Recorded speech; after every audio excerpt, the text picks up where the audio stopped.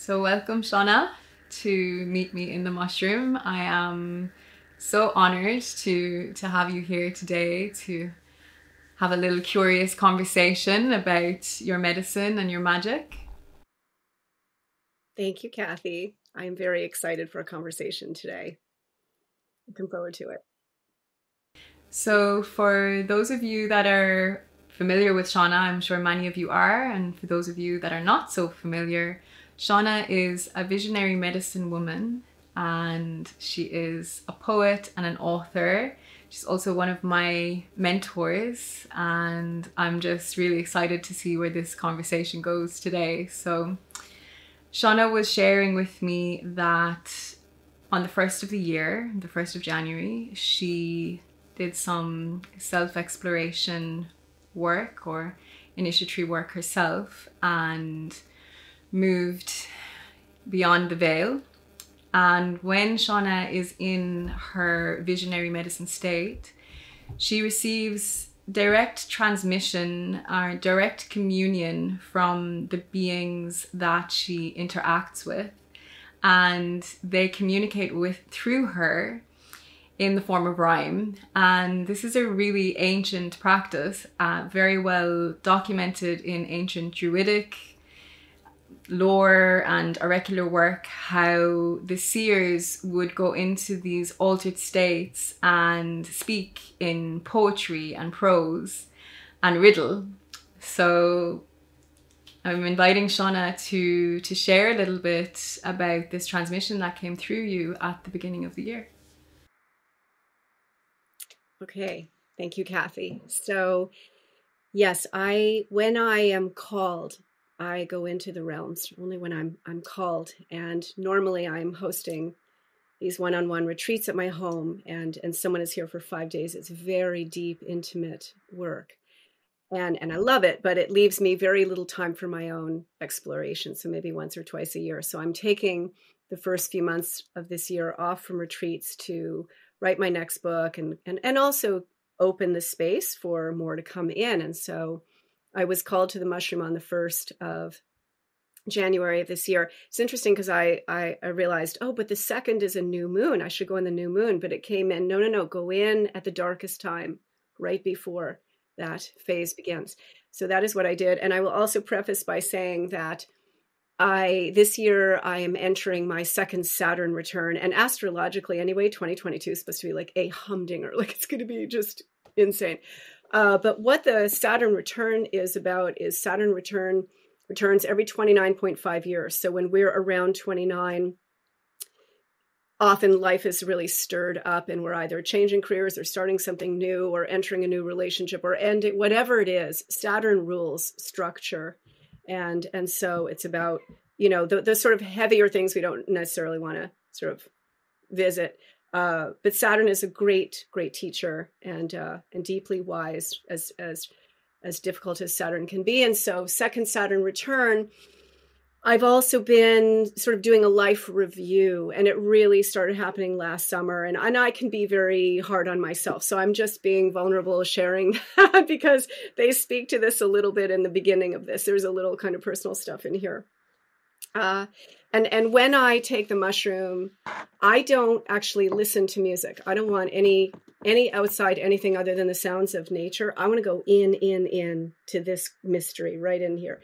And so in I go, there goes Poppy, my kitty.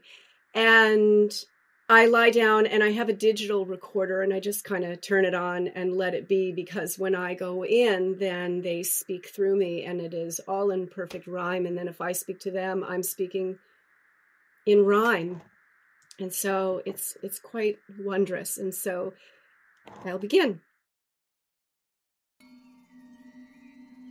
Daughter, to yourself be kind. We see worry in your mind. We see fretting and regret. That, dear, is a sticky net. You know you cannot change the past. To sail ships takes experience vast, accomplishments and mistakes too, all that lives inside of you. That is quite the cauldron's brew. It does inform and also stews. Daughter, you must pick and choose carefully what you hold and lose. Ride that wave you see so clearly. We will hold it for you dearly. You will walk this year with grace. With every step you'll see her face. Daughter, look around you now. It's hard to imagine how, but this weaving just wove itself. That is the magic of the elf. Magic they don't want you to see, and so they've changed the scenery, but we are always just below, and what we carry so few know. To certain ones we do bestow the knowledge of how good seeds grow. A gentle journey today's ride. We'll hold you fast while we're inside. We are around you and below. Just call to us and we'll bestow the ways in which to stay in flow and ensure that awareness grows. We'll help you get out of their system. We'll say it's about to fall. You are finding the true wisdom. It is clear you've heard the call. Force is strong will see you through. We'll help you with all you do. This is how much we love you. You still cannot believe it's true. It's quite the spell they've cast on you. It will unbind. It will do so soon. This is why at this dark moon we come in with greatest stealth to ensure you regain health. For this passage you won't miss. You will seal it with a kiss. We share with you at this time. So much we'll tell you through this rhyme. The wise old ones who run this place know well when it's time to face the music, so your ship you'll clean, ready set for the next scene. Upon this great stage they call Earth, for this new scene's about a birth. The dark old wizards tried to quell by poisoning the ancient well. But daughter, know we've studied longer. In that college we grew stronger. We've the antidote for that. 'Twill cause them all to more than scat. Like that word, dear? Thought you might. They will go down with a fight. You know they underestimate the ancient ones with wisdom great. We will right what's torn asunder. We will heal what they have plundered. We're what you call cleanup crew, the experts that know what to do. You wonder why we talk to you. Daughter, you doubt your own value. Hear us now. That spell must break. You will do all that it takes. Not easy, but you've got this one. You have good teachers. We're the ones. And we'll ensure you learn this lesson. For you, dear, school's still in session. Let us gently filter in threads to create a different spin. So, daughter, feed the ones with ears. Help them to know that they can steer their vessels to a place that's calm, where they can find the healing balm. That balm is a different brew, not the kind that sorcerers blew. This one, dear, spelled with an L. This balm makes all of you well. And then I said, how can we help these poor lost people?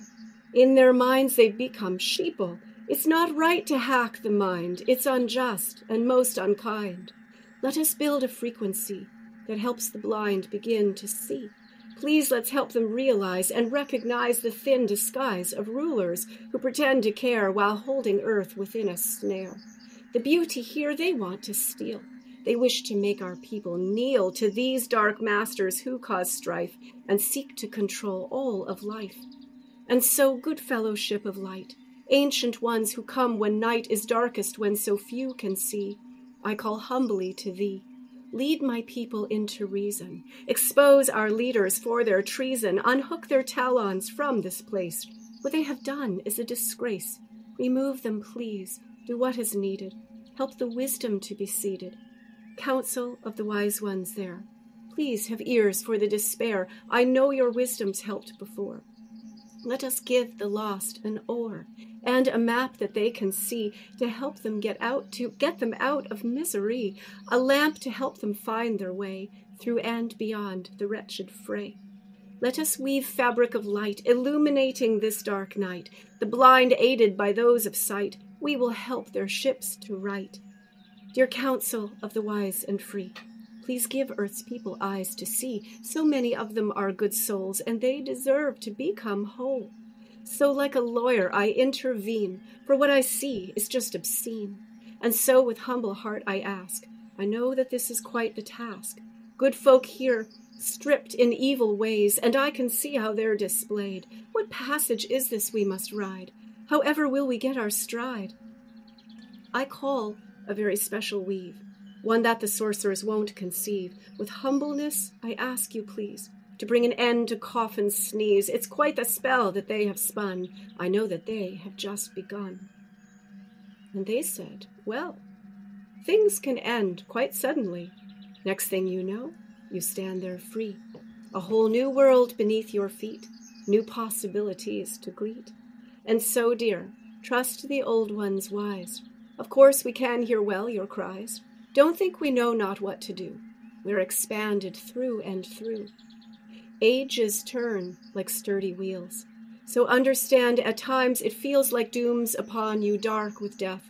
Just when you think it's your last breath, then suddenly the fire's stoked, and that light that you invoked arrived in time to greet the day, to cast the dark-winged ones away. Trust in the fates, daughter who knows. All those worries to and fro, it's now time to let them go. The seeds are planted, they will grow. They're in you and many more. We'll only say that what's in store will defy any spell they cast. They underestimate the vast proportions of this earthly dwelling, this land that they think they're selling. Daughter, no, good seeds we sow. At this time they'll ably grow. It may not seem so in your eyes. The best spells, dear, are a surprise. This is a game, we'll use that word, though really, dear, it's quite absurd. We'll say it's old, but that's not right, for that would make it seem so trite. Just know, daughter, that you're a player. As your girls would say, a slayer. You will weave a web of gold, and daughter, what that web will hold. And you are not the only weaver. As you know, many conceivers, as they say, it's two or more who can create what is in store. And so a new year's upon you. And this one brings a mighty brew that will revive more than a few to fight for what is right and true. For what's to be and what will come will ensure that the spell's undone, and more will recognize as false the ones in charge who have no pulse. Daughter, this passage will be short. It will not be your escort. Many folk will come to see. Then you'll create what is to be. That is done when minds are clear, the only way that you can steer. We know that they've clouded the mind, and we can see what stands behind the curtain on their stage of woe. They represent a mighty foe. At some point, though, a dam must break, and those who've caused it will forsake. What's been withheld will erupt and overtake all the corrupt creations those dark ones have wrought. When that dam breaks, they just cannot prevent that flow of information. 'Twill be known by every nation.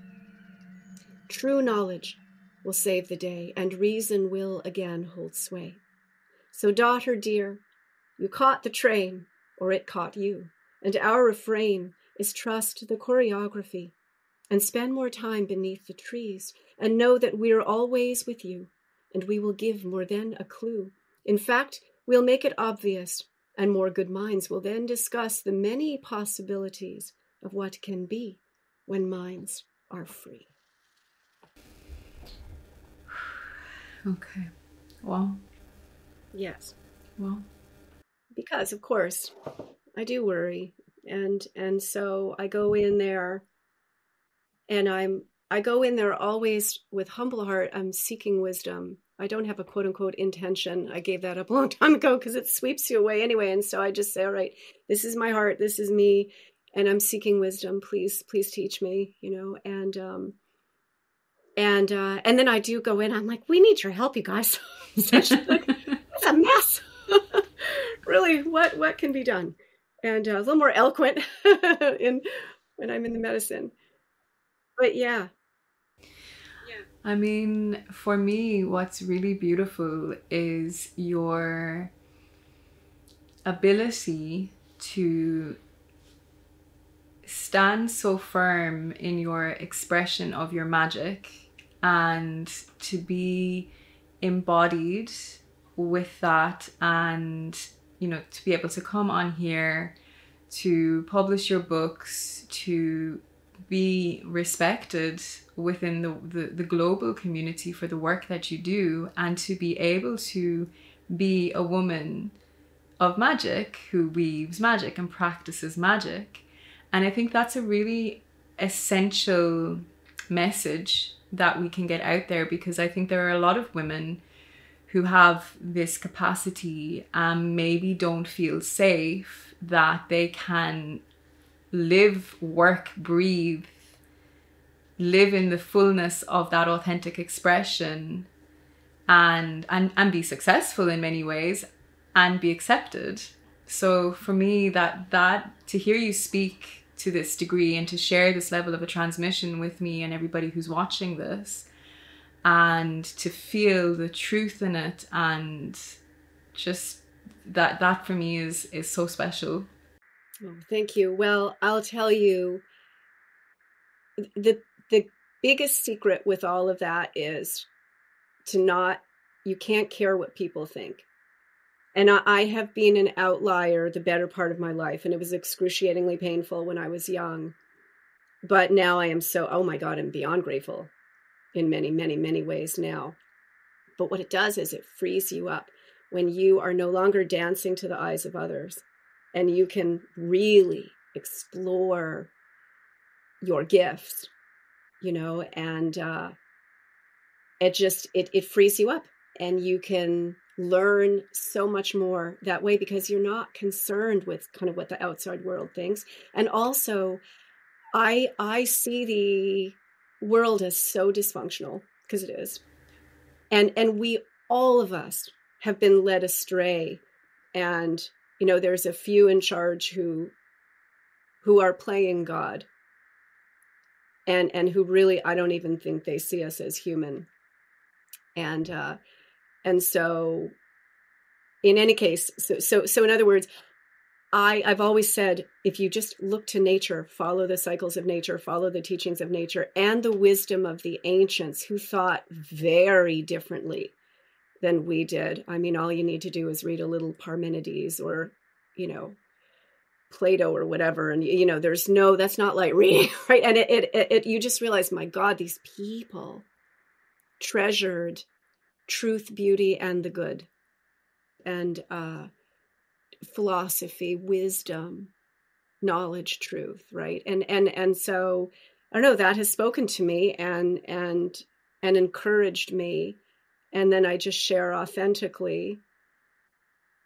And I'm not bound by, I'm not sort of licensed. I don't have a PhD, I'm not an academic. I'm not bound by any of that. So I also feel, I can speak freely, not act a fool, obviously, but just, I'm free to speak and to share. And then also work has always been for those with eyes to see and ears to hear, right? That's very old. Yeah. Something else that came up while you were reflecting on the transmission for me, when you speak about the underworld, you mentioned the underworld, and you mention these beings around and below. And I think I'd like to hear your reflections on this. There has been a distortion around, the forest, the underworld, that has been portrayed as something that is evil and dark. And that is something that has been put in place to sort of distort and take women away from those spaces. And I'd love to hear a little bit of a reflection. I mean, we understand when there's energies at play, you mentioned, darker sorcerers and whatnot, but we're not speaking about that when we speak to the underworld or the other world or going into the earth. And I'd love to hear some reflections from you on what that is. What is the underworld and the she or the fae or whatever it is that you are communicating with? Okay, well, there is, what is it? A book by Lewis Spence on the fairy. The title just escapes me. But he spoke of the Sidhe, Sidhe, which we know is the Irish word for the fairy or the people of the mounds. And he said that to the Irish, that was both the Tuatha De Danann, which were the quote unquote sort of mythical race of beings, people very, very highly learned in magic, and who peopled Ireland for a long time until the Milesians came, and then there was a war, and then the Tuatha De Danann lost, and they chose to go beneath the surface of Ireland. And so they're part of the underworld. But also, Lewis Spence wrote that also included the ancestors and then other beings as well, right? And so it is quite it's a whole other world. And it is a world that we can travel to through high trance states. And of course, the mushroom is, for a long time, of course, been associated with that kind of travel.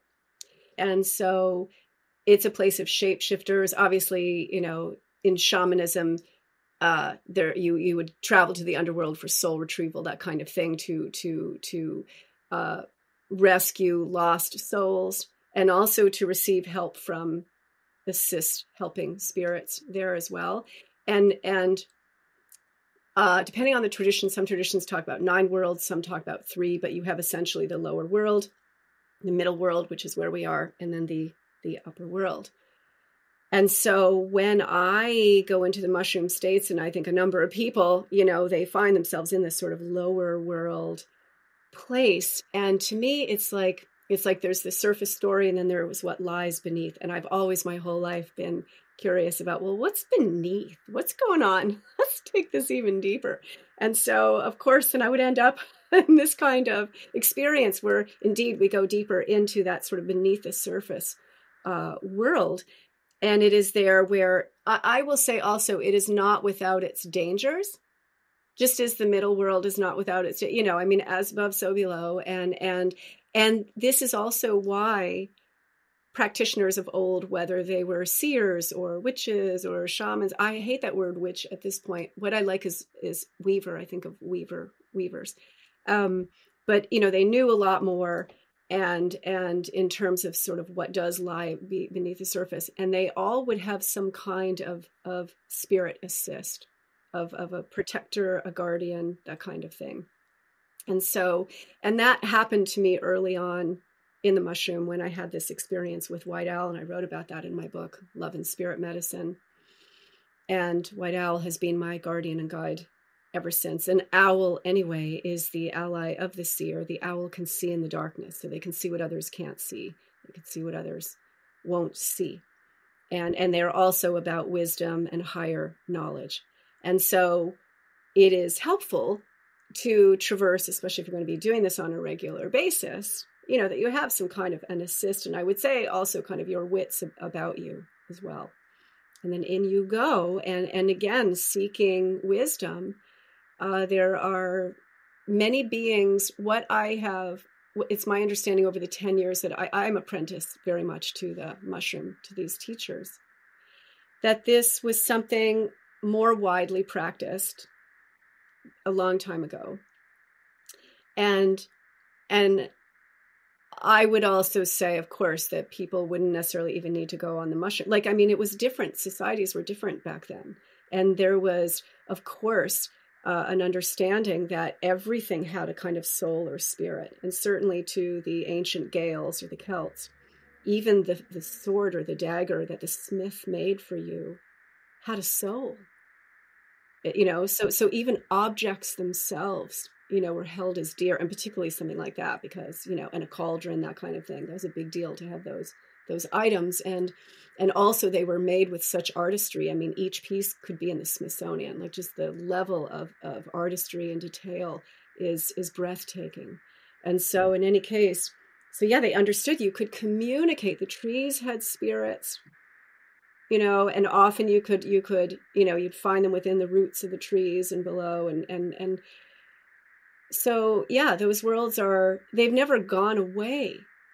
Our minds have been led astray over time. And I would say now it's just simply dismissed and mocked.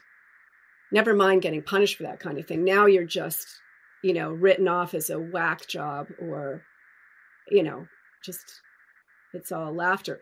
And again, see, you have to, if you're going to put yourself out there like I have, I don't consider myself, it's funny, people probably laugh, but I don't consider myself woo, because I'm very grounded. I also study natural law. Like, I value greatly both the mystical and the practical. And also when I studied some of the ancient Druid seeresses, there isn't a whole lot on the Druids, as we know, that was written. There are Roman accounts. But those women were deeply learned, and they were learned in law. And the Romans would be scandalized when, just aghast, when a Druid woman was brought in to judge a major matter, or put a judgment in on war. They were like, what are you doing? And so these women were deeply, deeply learned, highly in magic as well as law, which to me, law is life. Law, L, land, A, air, W, water, land, air, water. That's law. Life is law. But this connection, the reason why we are in the mess we're in every way, is we've lost that connection. And I went in May of last year. I have a beautiful, beautiful poetic transmission from that time. And I was speaking with the Fairy Queen. And when we were talking about what is going on, she said something, just one line: the consequence when one forgets. It's just that simple. It's just that simple. And that the consequence when one forgets, I find it really intriguing how, I mean, yourself, myself included, and some other women that I know that are actively working with mushroom medicine, and if you want to use the word shamanistic, for universal usage, in a shamanistic sense, or in a magical sense, it is really that. It's a really magical practice that we seem to be revitalizing here. And it's unique unto itself. It's completely different from any of the other, obviously it is. And that's why we are trying to reclaim this medicine, because ayahuasca is not our medicine. We're not Peruvian or Amazonian peoples, and San Pedro is not our medicines. But the transmissions and the teachings that are coming through the mushroom is leading, in my experience, those women and men, but for me it's predominantly women that I know, really calling them into working in this highly magical environment with, this traversing with the realms and these beings, and the language and the oracular states that it evokes in those of us that are working with it as well. And that's it. It's like a reclamation now to help bring back that memory. And mushroom is such an amazing medicine to be allow us back into that realm. Yes, it will surprise you. And that's the thing too. I mean, every journey you can't predict. This isn't public school, in you go, you have no idea what you're going to encounter. And I see every journey as a kind of initiation. You go in as initiate, and all you know is sort of what you know, and then in you go, hopefully in total trust, and hopefully in a right set and setting, and a voice or a being, whatever, sort of comes out of nowhere. And my goodness, I mean, I've heard story after story after story of people just completely not expecting what happened. And then it changes them forever. And it changes the way that they regard nature, which is so important. Not for everyone, unfortunately. It doesn't work with everyone, but a lot of people, right? I mean, it opens them in a way that would not be possible in any other way. And I want to also say, in terms of the realms of fairy and elfin, which I think is really what the mushroom is about. I had someone say, I went in and I didn't feel the fairy at all. It was all about, what I had to work on and this kind of thing. It was really hard and difficult. And I said to them, that is the fairy. Like, they're not these little Tinkerbell things. It's like, okay, sometimes you're in this just wondrous experience. And other times, in their wisdom, they're showing you what's broken, or what you've got to work on. And it's not pleasant. this is about wisdom, I think, at the end of the day. Going in and coming out a little bit wiser, a little bit more tuned in. And certainly my first year of what ended up being monthly mushroom journeys, it just kind of happened that way. But often towards the end of the journey, it would be more of like a teaching, like, okay, you could have couched that differently, or you could have done that, you need to. And I would come out of the journey and I would make that right. So this medicine can also make you a better person. And so you're working with these intelligences that are just deep and profound and ancient and very much a mystery. And that's another thing we have to really respect, is this is a great mystery and it's just timeless. And so even the sort of psychiatric, psychotherapeutic endeavors to, we'll handle this now, we'll provide the trainings, we'll tell you how it's done, never mind the fact that psychiatry doesn't even believe in spirit, is kind of laughable. But really, at the end of the day, you're working with ancient intelligences, and they can just change absolutely the whole way you've looked at life, the whole way you've approached life. That is the power of these beings, and I think that is I don't know if mission is quite the word, but never would that be more important than now, and especially when this is very real in terms of merging people with machines, this whole transhumanist debacle, and this whole technological thing, and then this whatever that I'm off all of social media, but there's something Facebook's doing now where it's all going to be, I don't know, like interactive, and then you go in and you have a persona and whatnot, and I mean, I forget what that's called. Metaverse. Yeah, I mean, none of that's real. None of that's real. And so it's like we have this force right now that is, well, Steiner would call it Ahriman, for anyone who wants to look that up, this Ahrimanic force that is luring human beings away from the natural order, away from nature, away from their own nature, into this synthetic reality. And so here we have this mushroom which grows within the earth. It's like really the nervous system of the earth, and it is this, I think, sort of compilation of intelligences, and its function, I think, now is to help those of us, again, eyes to see, ears to hear, who are drawn to this, and many are, to kind of sort of call us back to what is real, to what is true. Yeah. The issue of the organic life as we know it on Earth, and this sort of infiltration of inorganic, whether it's plastics in the sea and plastics in our fish and chemicals in our food and seeds, food. You go to the supermarket, a lot of the vegetables aren't even really vegetables anymore because of the GMOs and herbicides and pesticides, and there is this huge infiltration. And I definitely feel from my own experience and from those I work with how the mushroom is constantly returning us to this state of symbiosis within self and the external environment. And the more you work with it and initiate it with it, the clearer things become. And one thing that gives me a bit of discomfort, I think we've mentioned this before in conversation, is around the synthesization of psilocybin for therapeutic function. And I'd like to hear your reflections on that. I see it as a profaning. Okay, there's two things. Because on one hand, I do see a lot of people could be, of course, helped from this. And that is always a good thing. I would say also, though, that the same structures or institutions that are doing that are the same ones that have a very disturbing resume back in the 50s and the 60s of what was done experimentally to people, including children.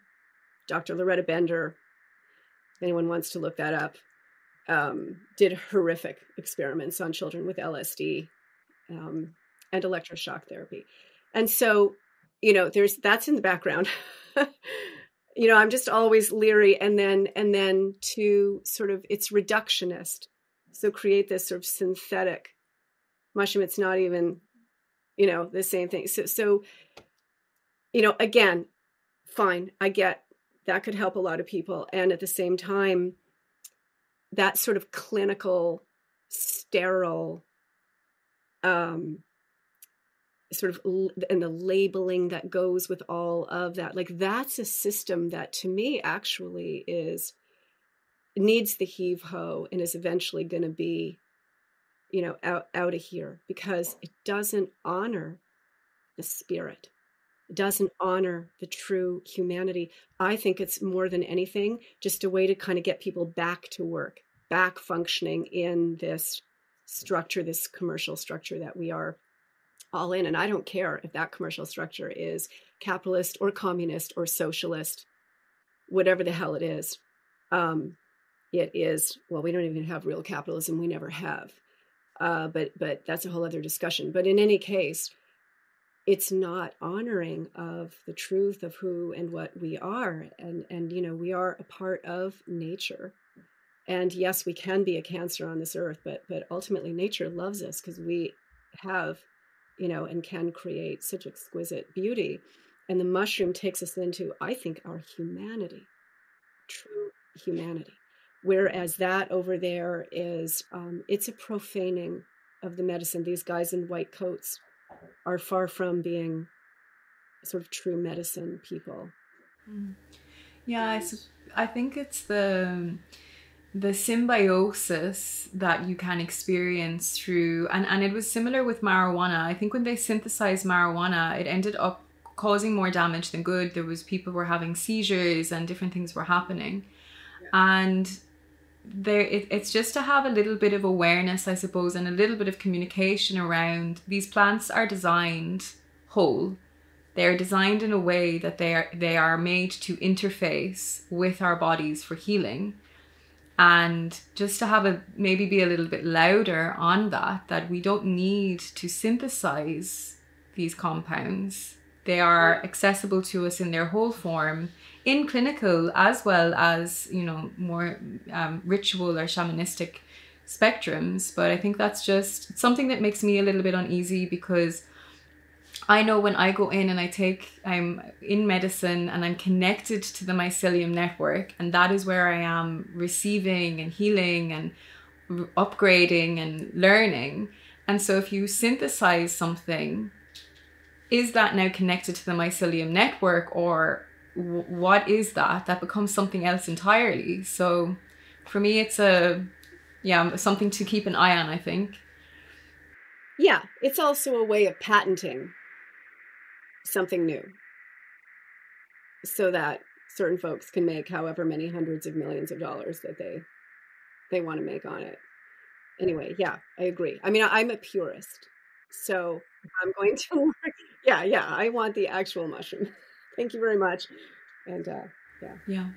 And then I've been reflecting a lot and speaking to some people who are, there is a massive resurgence in people seeking out the mystical and seeking out initiation and learning and growing back into those wisdom bases, which is just amazing. And I am surrounded by people that are pursuing these types of paths.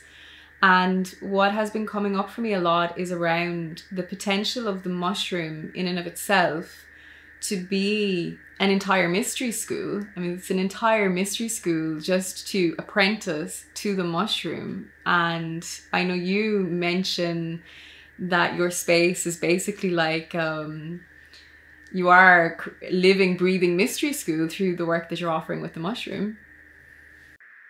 Yes, well, the beings, I got this term on a mushroom journey that it's a fairy college, if you will. But again, see, we have to change our perception of fairy, because again, this is actually, my goodness, it's been such old Europe, so steeped in that understanding and that beautiful folklore and mythology and story and all of that.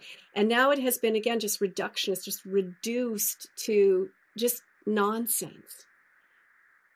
anyway, a fairy college, like this is the deep mystery. This is the profound mystery of life itself, of nature, of the inner workings of how to work with nature. I have on my property, and this came to me, how many people do this? So I bought 3 acres in rural Vermont, and I have a 60-foot diameter stone labyrinth.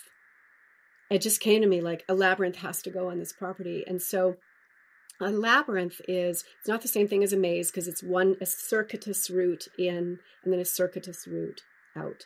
And if you look at, I have a 7-circuit labyrinth, which is the oldest form. If you look at that from above, it looks like a brain. And Dan Winter said the labyrinth is a kind of capacitor. In other words, it generates energy, and it is like a vortex. And so you walk in there and you're standing in the center, essentially, of a vortex, and you're actually standing in the center of a cross. Because if you just look at how to draw a 7-circuit labyrinth, it starts with a cross, and then there's L's on either side, dot, dot, and then you can draw the whole labyrinth, but it is a cross. And so that is part of this sort of ancient technology, if you will, and the stone circles and all of that as these ways also that we can enter and energetically or electromagnetically commune with these other intelligences in these other realms. And so that's sort of part of what I'm creating here, but very much a fairy college, and then, but there's everything goes with this, there's the mystical in terms of that deep connection, the poetry, which is a language all in its own. I mean, if we're going to write a poem or we're going to hear a poem, something just subtly occurs within us, right? Like you sort of shift yourself a little bit to receive it. Or if you're going to write it, it's not the same as obviously the way we're speaking or just writing anything. And so there's that as a part of it as well, because it does cast a kind of spell. And then also this law piece as well, like principles. This is why I love the maxims of law so much. And I see that as very much because the fairy are principled. They're not just sort of airy-fairy like this. No, it's I just think of those words. It's truth, beauty, and the good. And what is that? And that is, that is it's a living college, if you will, to where essentially we become the college. It lives within us through our seeking inwardly within the mushroom, but then also seeking through, again, sort of the older texts, the older writings, what were they saying? What were they thinking? Let me sort of shift my modern mind and go into that, immerse myself and receive the beauty of those words, So, I mean, really, fairy ultimately it's a realm. And I think ultimately it is sort of the garden, if you will. And I think we are in the garden. We have some parasites here right now. Sometimes that happens in gardens, So we need to do some cleaning and some fermenting, some composting. But, here we are, and it's accessible. And it has never left. And this is also, they have taught me the power of the mind. And if this thing gets hacked, look how hacked people's minds are. My God. I mean, it's been going on a long time, but now it's out of control, right? So then they can't access that living magic, which is, it's speaking to us every moment of every day. And another thing too, part of that sort of fairy college is the understanding of symbol. Nature and the psyche speaks symbolically. So to recognize what's right in front of you, because it's all right in front of us, and the truth is is right there. But if you don't have, again, eyes to see and ears to hear, you can't hear. So in other words, also, this is what I have endeavored in my little school, which is called Daughters of the Fairy Tree, and I had 1 year, and then I'm taking this year now to figure out what I'm going to do beyond this, but was to really assist these women to be able to see in that way. Yeah. And that I think is a major message that I would like this particular conversation to ripple out, that this is accessible to us, and we are here. There are people here who you can connect to. You know, I'm accessible, you're accessible. There are more of us across the planet, and we're slowly starting to bud and take root and really hold space so that we can consciously return these wisdoms. And it's this subtle interface. I often have women come to me and they want to learn magic, and they expect everything to be really big really quickly, but actually it's the subtlety of being able to read and communicate and sense and see and feel in the day to day. You know, whatever happens in the mushroom realm is one thing, but when you come out of there, cultivating that level of presence is, I guess, the first step, really, the ultimate step overall. Yes. Thank you so much for saying that, Cathy. Oh my goodness, the subtlety. You know, in our Western, not just Western, it's all over the world. You know, don't blame Western, like it's everywhere. This like just this intensity and this constant stimulation. And so the subtle it's not even considered. And yet that is where the magic is. And that's where you have to sort of get yourself to be so that you can connect in that way, you know. So my late teacher, Dr. Brew Joy, had said, do not underestimate the power of the subtle. That's where it is. Yeah, I think that's like going to be my slogan. I'm going to have to borrow that one. Oh, for sure. Well, Shonagh, I wish that we could speak. I know that we could speak for hours on this, and I'm sure that maybe at some point we can do a workshop together online and create a longer segment so people can tune into that. But for today, I think that is more than a blessing from you, sharing your perspective and your wisdom and your magic. So thank you so much. Thank you, Cathy. Oh, this was wonderful. I look forward to talking to you more. Is there anything you'd like to say before we close? I would say to not lose faith in the good, not lose faith in people. I think really we're full of surprises, and if anything, we're unpredictable. And there is so much sort of doom and gloom and demoralization going on, and fear. That is a big weapon. When you can really see and realize, you know what, you're playing a game, and that's a game, and I'm not going to play, because energy flows where your attention goes. And I'll quickly say there was the movie Merlin with Sam Neill, and there was an amazing scene where he's fighting with oh my God, what is her name? Morgan, Morgan, and not the Morgan. And anyway, Morgan Le Fay. In any case, they're having this big fight scene, and all these people are sort of in the castle watching, and it's very 80s. A lot of the sort of the way they do the special effects. Anyway, at some point the doors close. Merlin, they're fighting like crazy, and then all of a sudden he realizes, like, no. He says to her, I am just going to turn away from you. And the doors open and all the people follow suit. And he says, we will just forget about you. Essentially, we're talking about good and evil. Not that we do nothing, but simply we're not going to feed that any longer. And then she goes bananas and whatever, and obviously loses the power. Why? Because the people decide we're not going to feed that anymore. So really, and this is my focus this year, is what am I going to feed? What am I going to feed? And I am going to continue to cultivate my gifts. I am going to put my attention to things that really have efficacy, to that, not just that magic, but nature, which has a cure for absolutely everything. It's all in nature. It's all right there for us waiting. And so that would be for 2022, what are you going to feed? What wolf are you going to feed? Yeah, truth, beauty, and the good, and your good gifts. Yeah. Thank you for that.